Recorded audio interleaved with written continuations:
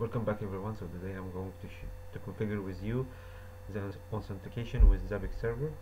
If you have your Active Directory and you have users in your Active Directory and you want to import it to your Zabbix web interface Zabbix server, so let's see how it's configured. So at the beginning we have our domain controller, Windows domain controller. So I'm going to Active Directory and users and computer.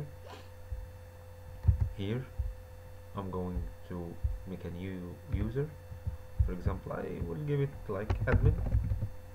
Here as well, admin, and make sure this one, and type your strong password here. And so you created already here. Let's test it work or not. Yes, it works. So let's see here the web interface. Go for the administration, authentication. This is the internal, which is like the password, the LDAP. It's here. I set it up before, but I will set it up with you again. So here it's LDAP. It's the same what we did the command here. Here, this one, LDAP. We're gonna copy it.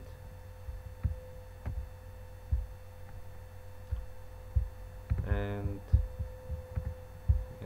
here, yes. And here the port is the same. So DC office, DC LAN. So from where I will get this information? If you set up your domain controller, or you don't have the information about your domain controller, if you don't have the information, it's here klist here, which is like office.lan, is the same here. So the search attribute, it's some account name, and here your bind, which is like the search, and I will change the password here, give it the domain controller password here, and here as well the domain controller. Make sure you put the same password here and here for the Active Directory. So it's here the same password. I'm gonna test it.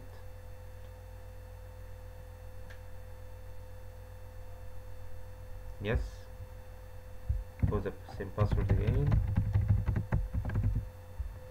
here and here. Update, yes, and it's updated. So let's test it. I have my admin here.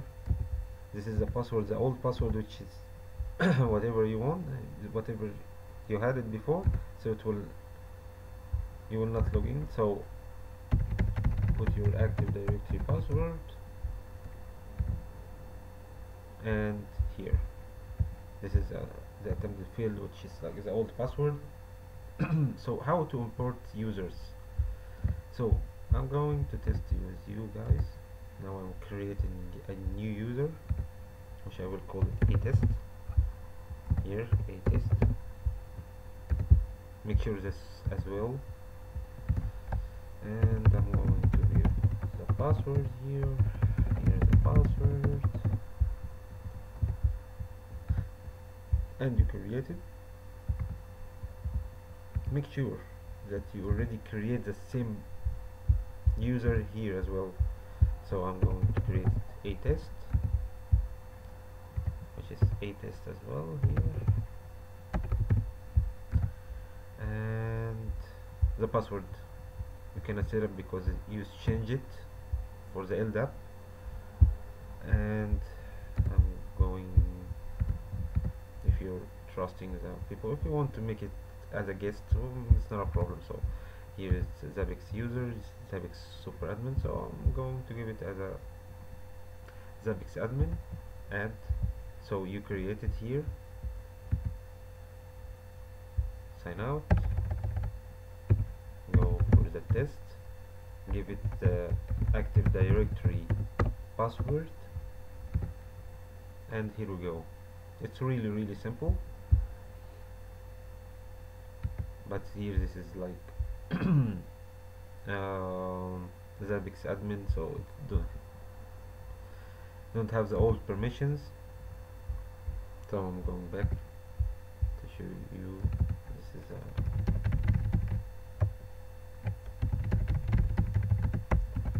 but you have, it's a problem is for Zabbix it's not creating the users automatically, so you have to create the user. Just to create your user, give the permissions, and it will set up the password automatically. It will get the password automatically from the LDAP. So it's not a problem about this. You have your users, so it's here. So it doesn't really matter. So I hope this video going to be helpful for you guys. If you have some issues with the LDAP search, just comment, send me message, and thank you everyone for this.